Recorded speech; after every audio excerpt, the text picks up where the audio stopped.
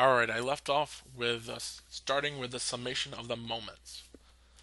So, the really biggest thing we need to start off with when you do the summation of the moments is picking a point. Where do we want it? We could pick any point on this. We could pick this point, this point. You could pick any point to have the moments, or have to do the calculations around the moments.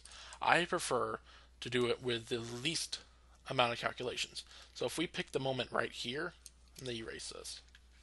If we picked to do the moments around this point, then the AX or AY and AX would not have any moments because AY times the distance of AY is equal to 0 because it has no distance because it's right at that point. And the same thing is true for FX because it's distance that is perpendicular to this point. Remember, the line that is perpendicular, there is no distance there, so it is also 0. So then the only moments that we have to worry about are the moments of Fy and By. So then this must equal the moments due to force A, the moments of A, plus the moments of B, plus the moments of F. Now A's moments are all 0. B has no moment in the x direction, so it's only B's y moment, plus F's moments in the y direction, because Fx has no moment either, because its distance, again, is 0 from the perpendicular distance is 0.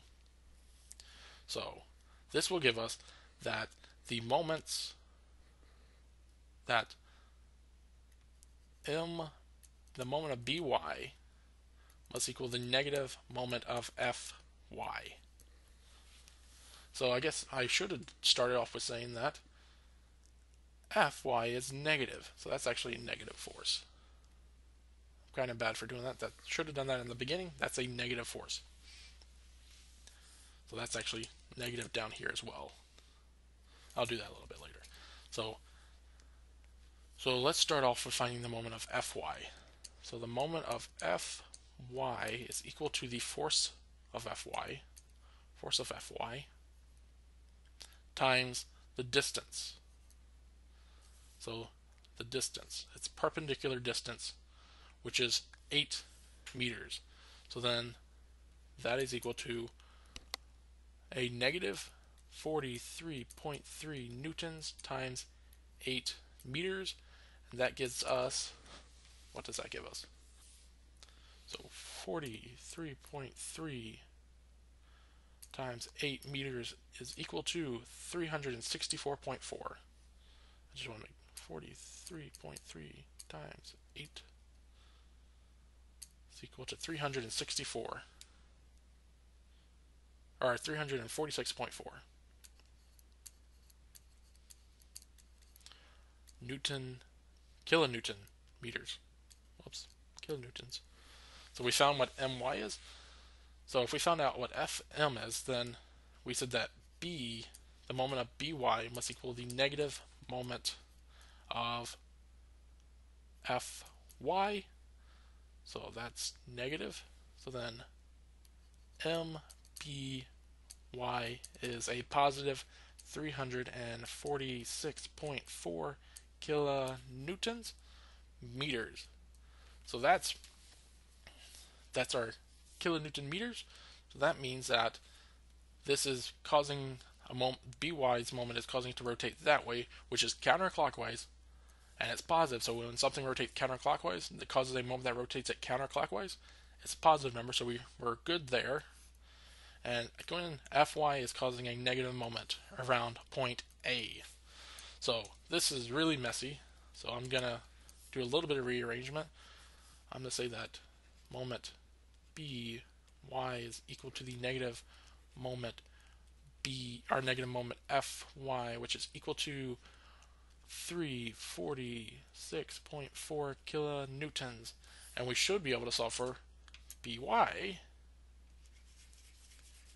So let me erase whole lot of this. Whole lot of this. So then the moment for By is equal to the distance, or the By force, times the distance. And this distance, straight up, would be 2 meters, because we're cutting it straight in half. So this now becomes a 30-60 triangle, and that means this side, the hypotenuse, is always twice as much as the this side. So we get 346.4 kilonewtons divided by the distance of 2 meters to get By. So that is equal to 170 something. 346.4 divided by 2 equals 173.2. 173 kilonewtons. So that's meters. So yeah. So 173 kilonewtons. So By, that's X.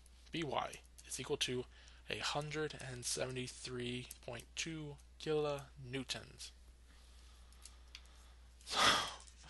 So if we go back down here, we now know what By and Fy are, so now we can calculate what Ya is. So we'll put Ay and negative Ay is equal to By Fy. So alright, so a negative Ay is equal to 173.2 kilonewtons minus 43. So we're minus 43.3 kilonewtons. So let's do the math real quick on that. So 173.2 kilonewtons. Kilonewtons minus 43.3, and that is equal to 129.9 kilonewtons. So Ay is equal to 129.9 kilonewtons. Kilonewtons. So we found out what Ay was. So we found all the forces, all the moments, and we are good. So hopefully this video was somewhat helpful. Have a good day.